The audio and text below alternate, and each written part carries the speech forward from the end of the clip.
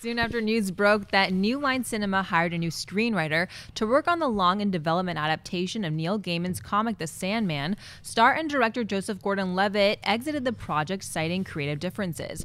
Production was scheduled to take place later this year when Levitt took to his Facebook page to announce his departure. Gordon-Levitt explained that when the project moved from Warner Brothers to New Line, he and the studio had different ideas as to how a Sandman movie should be developed.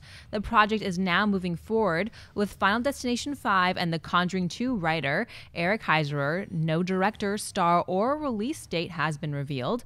Mark buyers sell a Sandman movie without Joseph Gordon-Levitt. It's a tough question, Ashley. I'm going to buy it without Joseph Gordon-Levitt. It's harder for me to buy it with all these other things that are going on because now we don't have a director, we don't have a star. We got a guy who wrote Final Destination 5.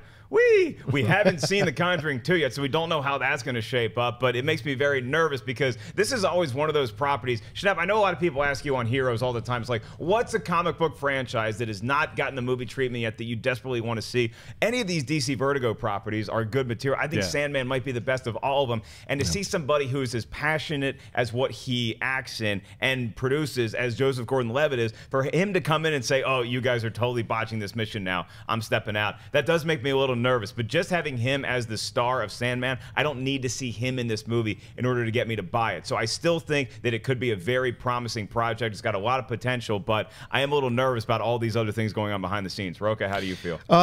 This is absolutely one of my favorite I don't know what you call it, comic book properties ever created, like ever. I mean, it's on par with Watchmen and Kingdom Come and Dark Knight Returns for me. It's almost an untouchable thing. And so when it was announced, I love Joseph Gordon-Levitt. I think he's a great actor, and he's obviously shown he can do a lot of different characters, different range, 50-50, Looper, all these kinds of things that are great.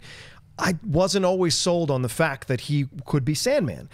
Tom Hiddleston was always, in my mind, the choice, and Cumberbatch as well, but obviously he's taken with Doctor Strange. So for me, I'm buying this because it opens up the possibility that Hiddleston could step in, or someone of a more lanky, kind of longer body shape, which is what I always felt was great about Dream. And now we open the possibility of all these other people coming in to possibly vie for the role. And then New Line has shown they can handle the Lord of the Rings stuff, so they've shown they can handle franchises and properties and make them work.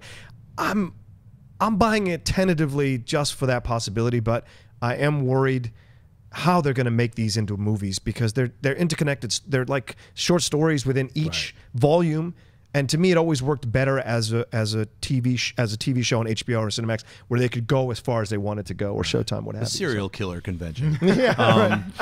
Exactly. I sadly sell this. I think that this is a botch for the property. I think not only was Gordon-Levitt going to star in it, remember he was going to direct it. Yeah. And he was talking with Gaiman. He loves the property. He's read the comics.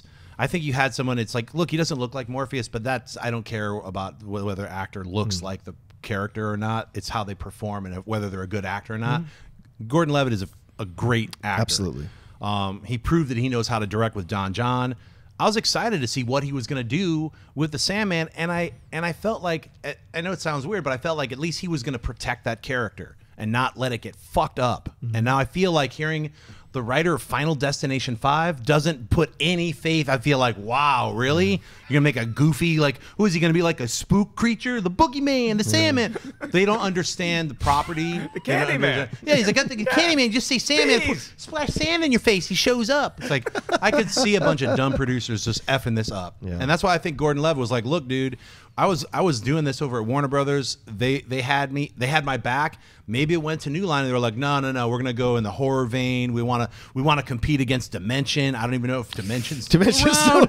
They're still around. A bunch of weird ghost, creepy kids in a little locked closet, little people knocking on doors and stuff.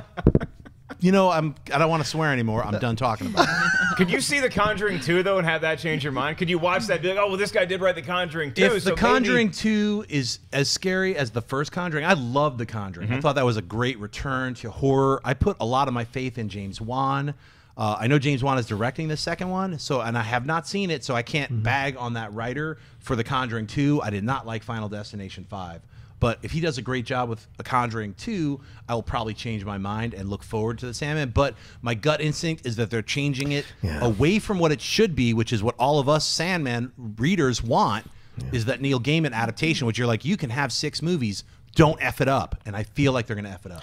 It's fascinating to me to see how people can consistently mess up these properties that deal with heaven and hell. They're so rich with our own ideas, cultural ideas, mythology. It doesn't matter where you're from or where you grew up. The idea of heaven and hell in all cultures, in all languages, in all countries, have these interesting characters that populate them. And I think that's what gaming did a really great job of bringing into the Sandman. Yep. Like, they messed up the Constantine TV show. The Constantine film's okay, but it's not great. And now here we go. Here's another situation where they have a potential to really explore these very deep mythology and deep. Baroka, can't we have like a little floating baby in there? Where are the jump scares? It's the Sandman.